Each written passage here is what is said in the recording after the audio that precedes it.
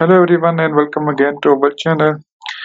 In today's video we are going to study how we can provide an input to a program written in Prolog language, and similarly how we can get back an output from a program written in Prolog language. For performing these two tasks we are provided with two basic functions. One of them is write and another one is read. But read is actually to give an input to a program written in Prolog language, whereas write is to get back an output from the Prolog program. To understand it better, we can write a program in Prolog language.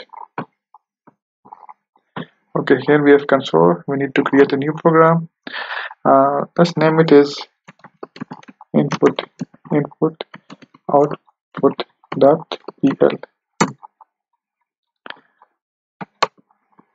So now we can write the program. Let's say we want to work with string first of all. Let's write a rule with the name age. This is how we declare a rule in Prolog. Okay, this is head part, now body part. So here a string can be displayed that ask us how old are you,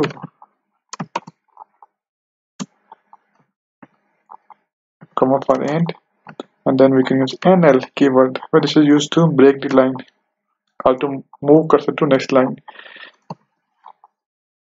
In next line we can take an input from the user. Let's name that variable as age to store input from the user. Again, next line. But here we don't use full stop because full stop will mean that we are going to end up our role, which is not yet in our case. So then after getting this input, we can display it again. Write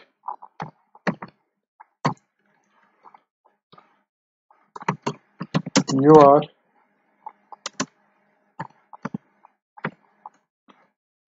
then we write the value age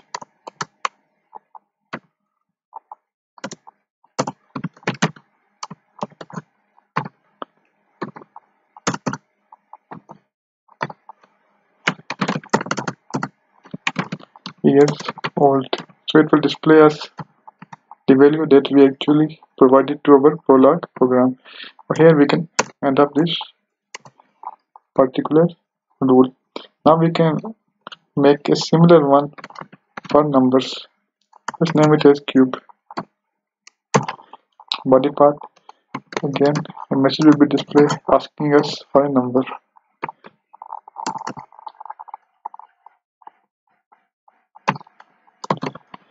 For example, write string at string, they say write a number.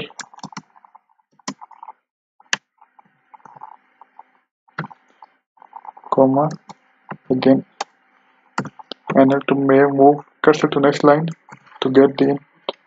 Again read function for input.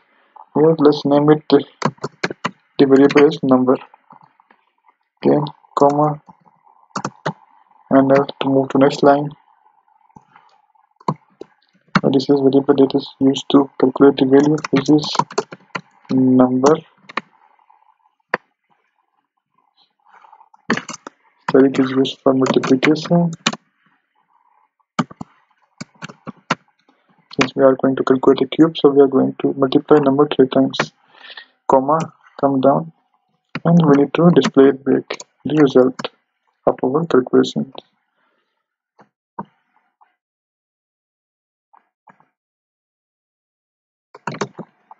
Cube of d, then we write the number,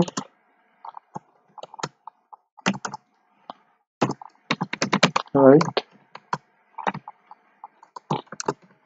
number,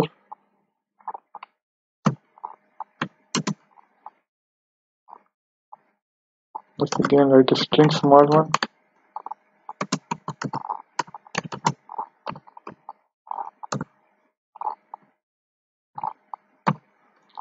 is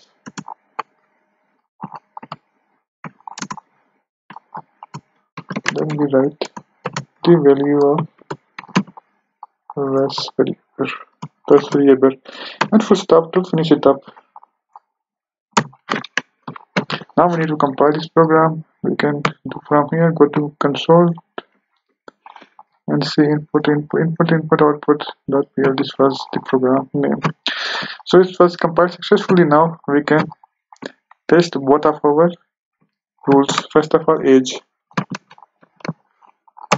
How old you are? Let's say 21.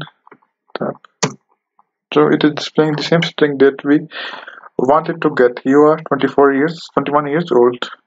Okay, let's now move on to second rule. That was cube. Write a number. Let's say 5. Cube of 5 should be, I guess, 125. Let's see. Yeah, 5 is 125.